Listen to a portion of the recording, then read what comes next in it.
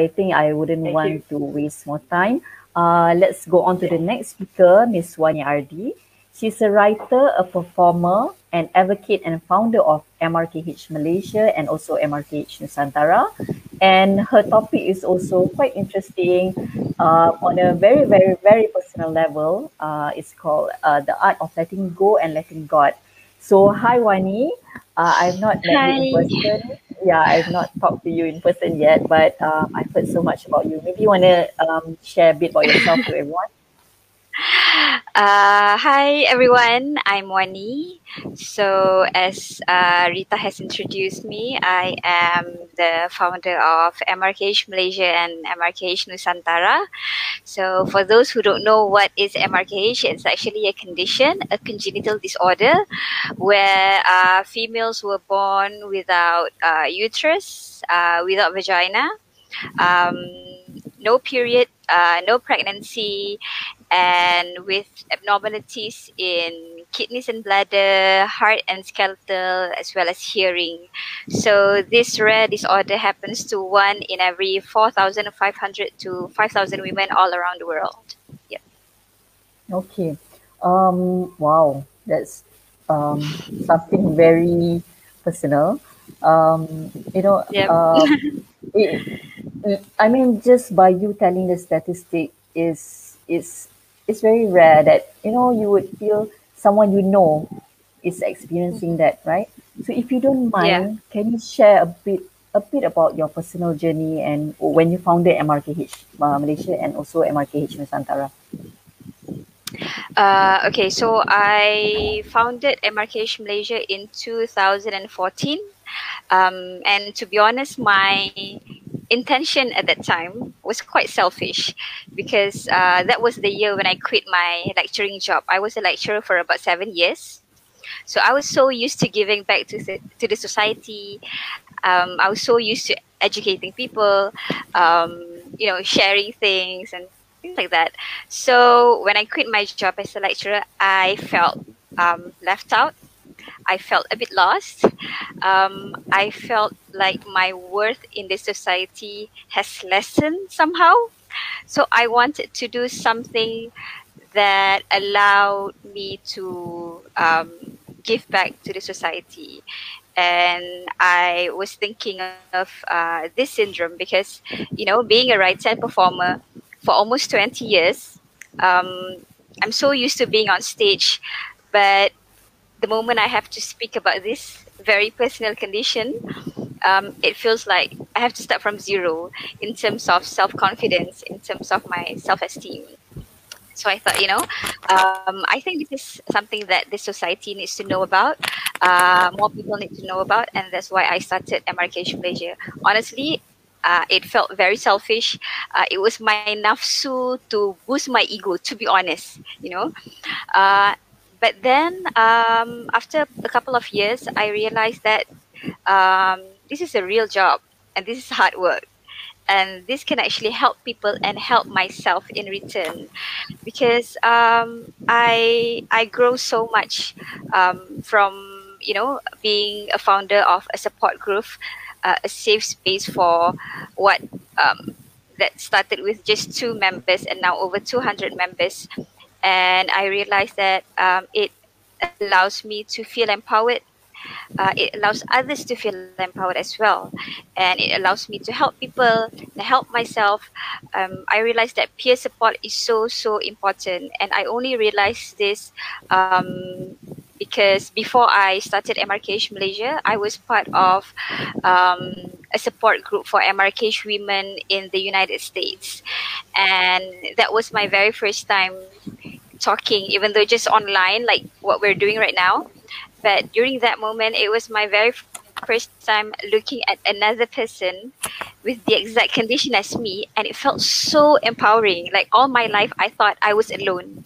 All my life, I thought I'm the only one who's not having uterus, not having vagina, not having period, and all that. And then suddenly, I'm looking at someone who has the same condition as me, and just from that experience alone, I felt so empowered. So I decided that I want to give the same feeling to other MRKH girls in my country. And yeah, so far we have grew from MRKH Malaysia to MRKH Nusantara, whereby we also have members from Singapore, Indonesia, and Brunei. Yep. Oh, that's amazing. I think just like you said, you went to a support group in the US, and you actually found someone who shares the same journey as you do on a personal level. Yes. So when you bring back here, Mhm. how was it? I mean, was there any misconception from the women in our society? And how is it in your personal capacity that you overcome this with your resilient mind, your physical and emotional energy? Definitely, because compared to the support groups in Western countries, we in the Asian countries we have our own, our own culture.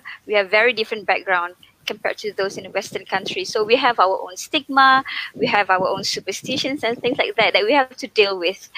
We have different sets of belief and values, So that's one of the reason why I think it's very important for me to find peer support within the same culture, the same background, or at least the same region. And I realized that in Malaysia, the biggest misconception, some of the biggest misconception is that motherhood only happens through pregnancy. Like the moment you're unable to get pregnant, or the moment you have infertility, you immediately set in your mind, I'm not going to be a mom forever. I cannot be a mom forever, which is so wrong, because I personally believe that there are so many ways for you to experience motherhood. And I believe all women are mothers, including women who prefer to be childless. Why? Because we all have maternal instincts. We are either mother to our kids, or mother to our nieces and nephews, mother to our friends who need, shoulders and extra shoulders, extra ears. We are mothers to our plants, our cats, our dogs. Women are mothers, whether we want it or not. It's in us. It's in our nature. The fact that we are so emotional, so sensitive, so alert of our surroundings makes our maternal instincts, more than paternal instinct. This is something that I honestly believe. So, having said that, I must also stress out that marriage and having children is not the only form of happiness. This is another misconception.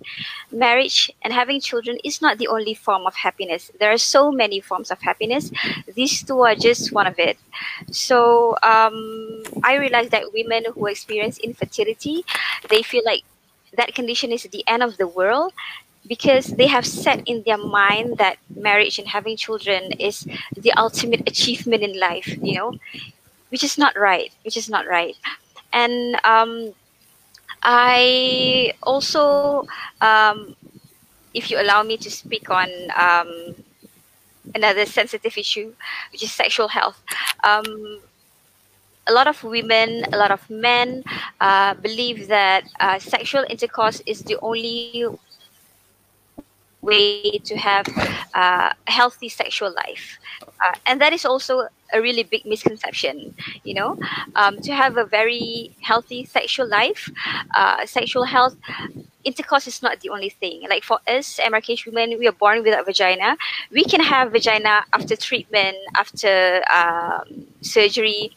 But even if we don't choose to do all that, there are so many ways you can explore relationship. You can explore intimacy. So these are the things that we should be open to talk about.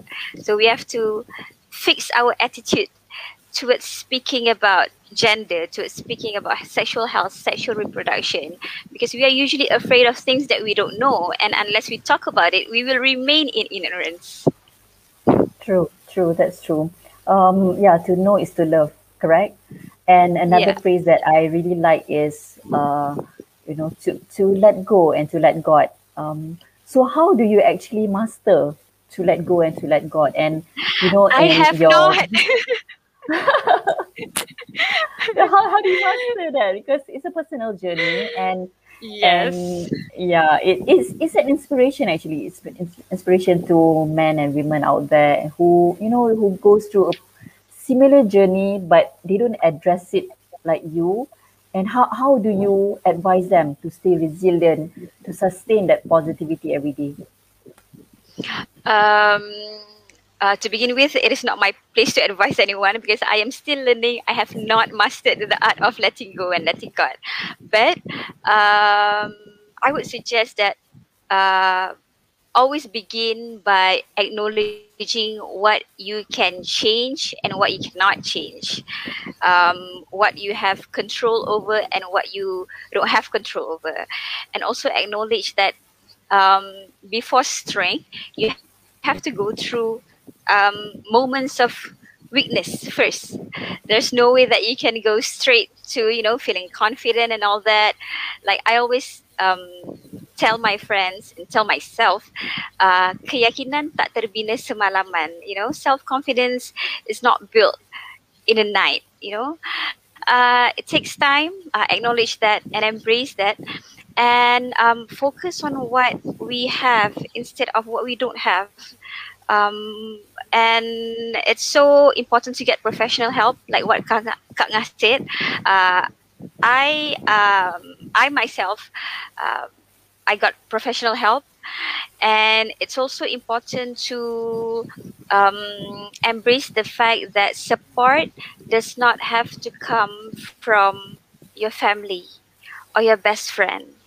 Support can come from other forms as well, because kita kena faham orang yang tak faham kita. Unfortunately, sometimes kena macam tu. Kita kena faham orang yang tak faham kita. So sometimes our parents, they don't have the capacity to support us merely because they were not born in that generation with all that awareness and knowledge. So I think it's unfair for us to judge our parents like, why are they not being caring of my mental health? Why are they not being caring of my condition? Why don't they understand my struggle with my gender issue or sexual issue? They were not born in that generation, so it's our responsibility to break that chain.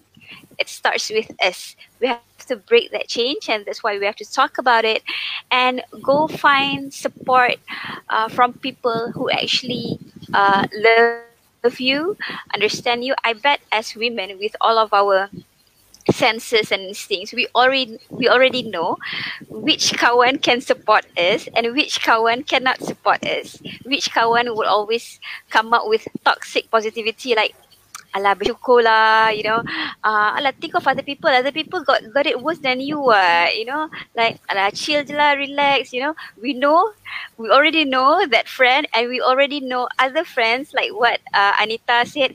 Okay, you cry, yes, you curse, let it all out. So we stick to that friend when we need that kind of support. So don't feel what do you say, lemas semangat, or don't give up, don't feel hopeless when you cannot find the support that you needed from your closest people. It doesn't have to be from your closest people. Right. Wow, that was really empowering. Coming from yourself, your personal journey, that personal energy from yourself. Again, not many people understand what you went through or what you're going through right now, and what you're constantly going through. But that was really empowering that, I love how you put it, that you have to understand people that doesn't understand you. That's really empowering. And yeah, thank you so much for sharing your personal journey, Wani. Thank you I think for next having time, me. yeah, next time we can have our separate conversation, right? So because we're also running out of time right now. So